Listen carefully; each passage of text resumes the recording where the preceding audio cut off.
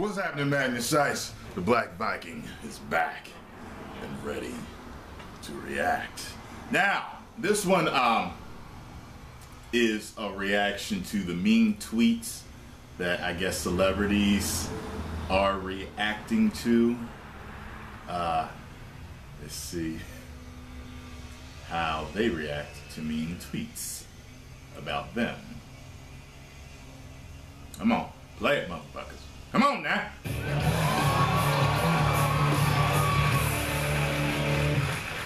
There are people who think Julia Roberts is hot.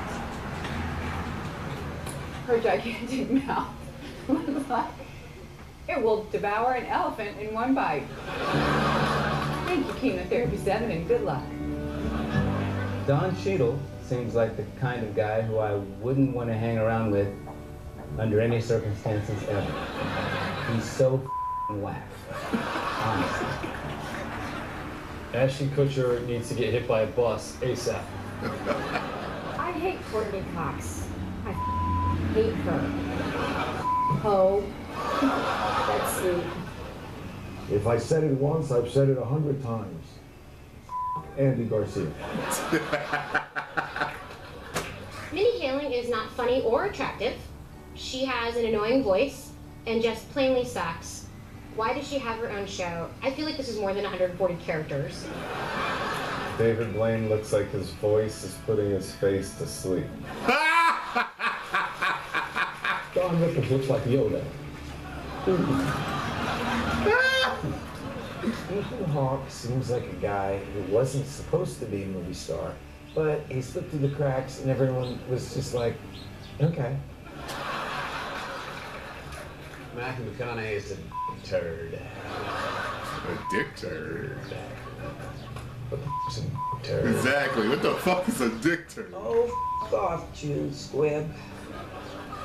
Ben 1283. You f*** off. I hope Jeremy Piven falls off in public. Kit Harington is a pretty terrible Jon Snow. In the show, he seems like a big bitch with a stupid look on his face. Hashtag bad casting. Emma Stone looks like she smells like cat piss. Okay. Gary Oldman sucks, and his accents are annoying. Sound like he took it the best. He just crack it up. He said, yep. Sofia Vergara sounds like she has a in her mouth. Hearing her talk. What's wrong with having a in my mouth? Especially if it's her. Yeah, you see that? Look, let me explain something, Magnusites. And this is how you have to take all ridicule. So you have to realize that, see, all these celebrities here, they're at the top of their game, okay?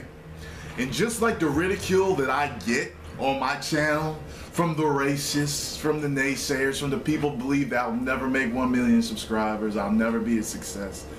The people that call me ugly, they call Sarah ugly, they, you know, all these things that they say. I don't give a damn. And it's funny because I used to reply in the beginning, but I don't anymore. I can't. It's, you know, I told you I got this suit of armor, this positive armor on. And every time they shoot at me, bing, bing. You know what I mean? That's how it's got to be. You have to believe in yourself, especially when no one else will. You see, they're stars also because more people believed in them than not. That's the reason why they're all at the top of their game right now, okay? Now, and that's how I need y'all to look at ridicule that you get from bullies and stuff you get online, on my channel. Sometimes some of you will comment and then someone starts attacking you right away. Just block them, ban them, fuck them, forget all about them. You know what I mean? I've been called everything. It does not matter at all. And I'm sure that when I make it, I'll be eventually reading you some mean tweets or mean YouTube comments, you know, and laughing at them. And what you got to realize is a lot of times a lot of times people that are like this are hurting anyway.